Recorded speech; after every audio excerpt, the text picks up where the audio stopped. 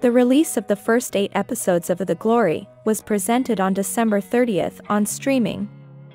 The Glory tells the story of Dong-eun, a woman who was a victim of school violence. Her dream of becoming an architect was dashed when she had to drop out of school due to the abuse she received. But after countless traumas due to that abuse, she decides to take revenge on her former classmates, who ruined her life. Since its premiere, The Glory has reached the top 10 of the most watched series on the Netflix platform in non-English, surpassing 40 million hours viewed. Due to the success of its first season, the arrival of a second season has been announced. This second part of the story will be presented on the Netflix platform on March 10th, and fans are happy for this great news. But many are wondering what things might happen in this second season and how Dong-eun's long-awaited revenge would finally be. That's why today I'm going to talk to you. What could happen in the second season of The Glory?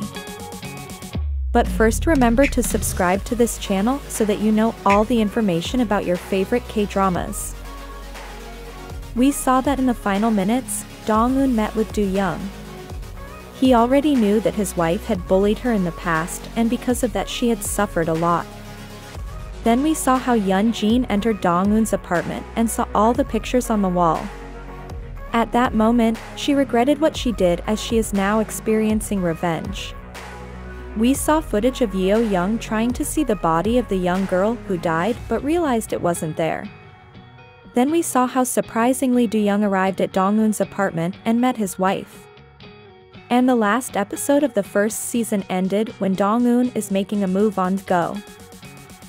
Now, this ending leaves us with a lot of question marks. We already know that ending season 2 was safe. What we can wonder is what is going to happen in season 2 and how Dong-eun's revenge will be. With some things we saw in this season, we can have an idea of what might happen. Apparently Dong-eun might use Eun-jin's husband for her own plan. Apparently Do-young is attracted to Dong-eun and Dong-eun knows this and can use it to her advantage. We know that Do-young knows the whole truth about his wife, and the biggest pain and anger he must feel is not because his wife bullied a girl, although of course that shows him for the person she really is. The most frustrating thing for him is the cheating, knowing that his wife cheated on him and that his supposed daughter is not his, and that his wife keeps lying to him. It may be that Do-young helps Dong-eun as they would be covering 2 revenges for her and him. As for Eun-jin, we understand that she is the one who must suffer the most since she was the leader of the harassment that Dong-eun suffered. We know that Eun-jin's happiness is knowing that she has a millionaire husband with a lot of power and that she has a daughter. We also know that thanks to her husband she can work as a reporter, so her life is as she planned. This perfect life won't be for long because Dong-eun will be in charge of destroying it. We can expect Dong-eun to team up with Eun-jin's husband to make her pay for the things she has done. One of the things that clearly must happen is Eun-jin's divorce. This would destroy her life. The divorce would cause her to no longer look so stable socially and of course financially because she would lose all the help from her husband. Also, the divorce would cause her to be fired as a reporter, and consequently with the divorce she might lose her daughter, since that is what Jae-joon needs to take the child away from her. So this revenge will be very sweet for Dong-eun as it will take away everything she has. But if you are wondering what will happen to Eun-jin's daughter, I don't think Dong-eun will hurt her. She will just use her to threaten them. We know that deep down she is a good person. She is even helping Hyun-nam's daughter to continue her studies. As for Sarah, we know that she is an addict and depends on the paintings she makes to support herself financially, and also depends on the good girl image she keeps in her family since her family is religious. For that reason, it is expected that as part of the revenge, Dong-eun reveals that she has an addiction and plays with her mind by letting her know that she is not going to heaven.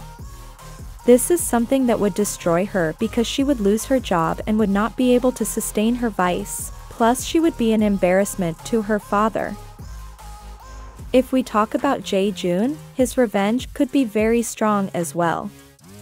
Dong-eun might make him believe that he could get his daughter back, but in the end she might surprise him and just not give him his daughter, because of some legal concept she finds. We also know that Jae-joon has a complex and insecurity because of his color blindness, and it is very sure that she will use that insecurity to humiliate him and let the whole world know about his condition.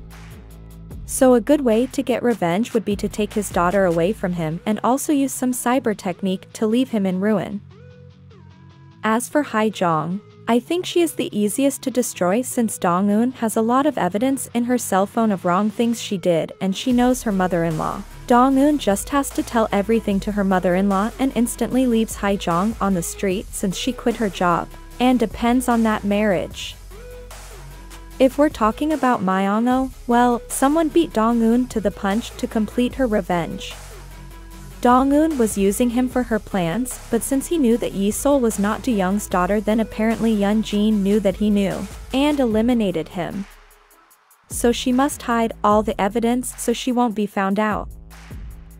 Although we imagine that Dong-eun wanted to eliminate him herself, she must feel satisfied that he will not be a problem anymore. Now, there is something very interesting with Yeo-young. At first we thought he was an ordinary guy, a guy coming from a money and professional family who never suffered for anything and got everything in life. However, it seems that he didn't have a great time either. We saw images that he was hallucinating that he was killing the guy who killed his dad. The man who eliminated his dad was sending him letters, and apparently Yeo-young is traumatized because his dad's killer describes to him in detail how he eliminated his dad. But this character doesn't give me much confidence. There's something weird about him, as if he's a psychopath who can betray Dong-eun at any time, or we could also find out that he has other intentions. Although we can consider romantic and tender when he told her that he is willing to be her executioner with a sword, it still seems a bit strange to me.